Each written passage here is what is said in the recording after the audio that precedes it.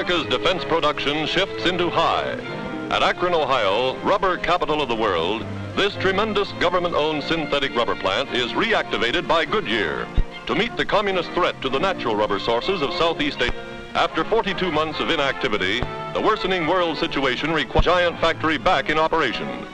Butadiene and styrene, the two principal ingredients of synthetic rubber, come from petroleum and grain alcohol.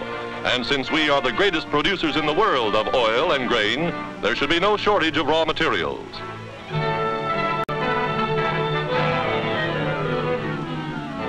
Let's see how this life-saving substitute for natural rubber is made. To the butadiene and styrene are added water, soap suds to help them mix, and other ingredients called catalysts. These cause the rubber to rise, just as yeast does in a cake. If we could look into this tank with a powerful X-ray eye, we'd see tiny molecules linking themselves together end to end to form giant molecules. After the chemical reaction has been completed, another ingredient is added to improve the aging properties of the product. And you have synthetic latex, minute particles of synthetic rubber in suspension, like butter fat suspended in milk.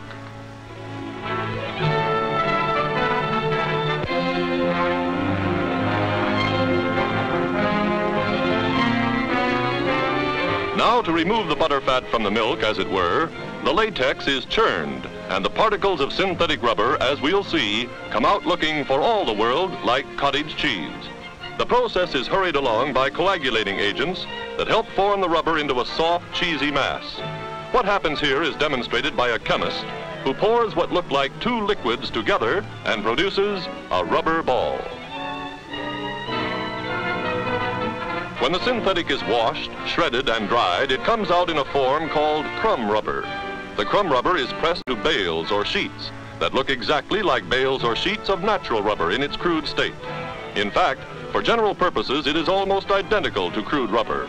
It can be processed on the same machines, made into the same products, and in many cases has great superiority over the rubber that comes from trees.